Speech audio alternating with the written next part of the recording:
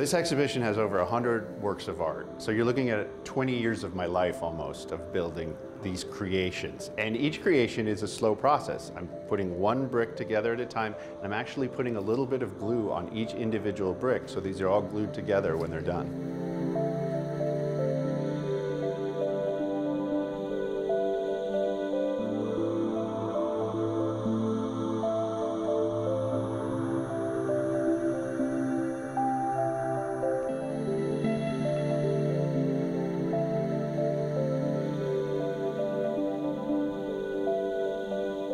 I had Lego as a child, and I would rediscover it later in life as an art medium. I found that there was something about this toy that I really like to use for art. It's something about when you see my art up close, you'll see it's made out of these little rectangles. Then you back away from it, and those rectangles and those sharp corners, they blend into curves, and that's the magic of using Lego bricks.